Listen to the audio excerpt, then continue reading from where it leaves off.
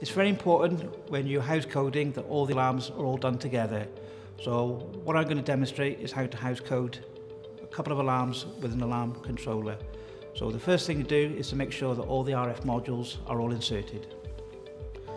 This is done by plugging in the aerial into the back of the unit, sliding it until it clips on position, slide the alarm onto the bases. You'll notice the startup sequence.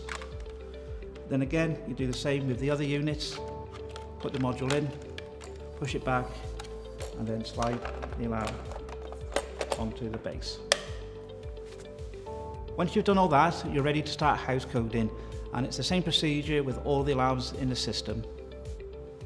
So if you get your screwdriver, push it into the slot, blue light comes on solid, it will do some random flashing, and it should now start flashing once every sort of few seconds. This is to tell you that the signal is going out from the module. You then need to get your next alarm, and you'll do exactly the same. Press it until the blue light comes on solid, it will do some random flashing, and then again it will start sending out its signal. You may need to add some switches to the circuit, so again you do the same thing.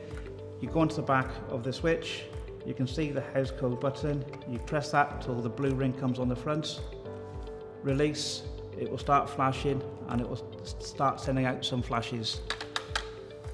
What you're looking for now then are the right number of flashes with the right number of devices. This will count as 2 flashes because you've got 2 sensors. That will flash once and that will also flash once. So what we're looking for now are 4 flashes on each of the devices. Once they've all paired up and you've got the 4 flashes on each one, then that system can be then sealed.